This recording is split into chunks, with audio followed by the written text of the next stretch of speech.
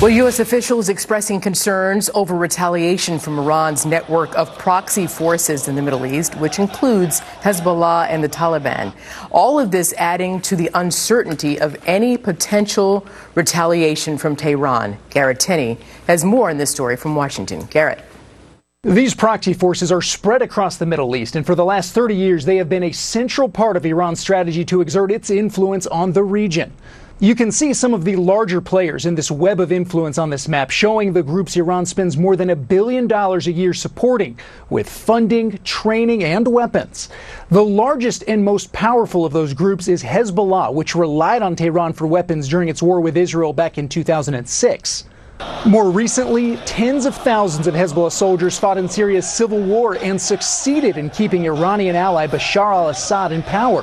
Hezbollah has also trained fighters for other Iranian proxies, such as the Houthi rebels in Yemen. Late last year, the Houthis claimed responsibility for a drone attack on Saudi oil fields, though U.S. officials say Iran was responsible. The largest of Tehran's proxies, though, at least in terms of soldiers, is the Shia militias in Iraq, which U.S. officials have blamed for 11 attacks on bases in the last 2 months alone, including a missile attack just last week that killed one American contractor and injured dozens of others. And then there's Hamas, which has received as much as $300 million a year from Iran to help counter Israel.